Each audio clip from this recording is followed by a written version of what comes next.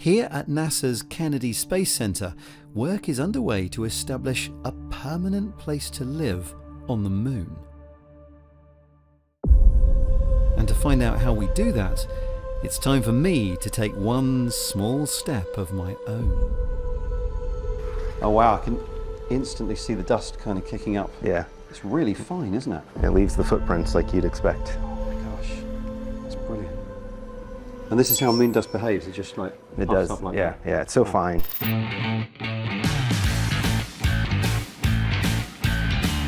Welcome to Swamp Works, the dusty, dirty lab where they work with simulated moon dust.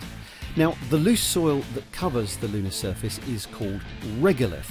It's extremely fine, very sharp on a microscopic scale, and it gets everywhere. So when we landed with Apollo 11, we didn't know what the surface of the moon exactly was going to be like. There was a lot of concern of how much will this lander sink into the surface? How fluffy is this regolith? Surface is fine and powdery. I can pick it up loosely with my toe. In fact, it's because the Eagle lander didn't sink in as much as expected that Neil Armstrong had to take such a giant leap from the bottom rung of the ladder.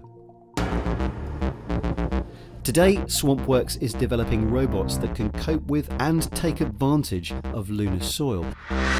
And it will be very useful. See, moon dust is made of materials like silicon dioxide and calcium oxide, which all contain a lot of oxygen.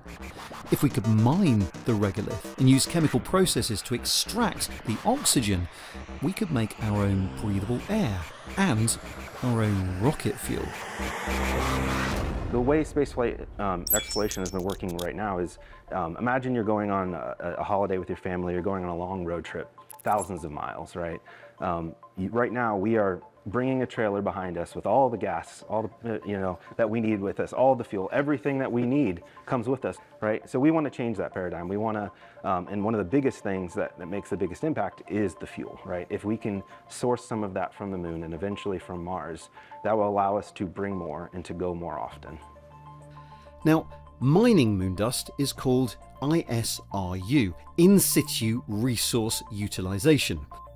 And because they love an acronym around these parts, the robot to do this will be called the ISRU Pilot Excavator, IPEX. We had to really reinvent how you do excavation for doing mining on the moon and eventually Mars. The challenge is the technology we have for mining here on Earth relies on a lot of mass and a lot of weight. We have to reduce the mass of what we put on rockets, and then when you land it on the moon, it weighs 1/6 of what it does here on Earth, right? Imagine like trying to dig as if you're on ice, right? It just, scoot across the surface, the scoop will not engage, and you won't be able to collect anything. So the way the robot scoops up the dust is using this thing called a bucket drum, and it's got a kind of spiral in there. And if it turns it one way, it scoops the soil, which gradually works its way towards the middle and stays there.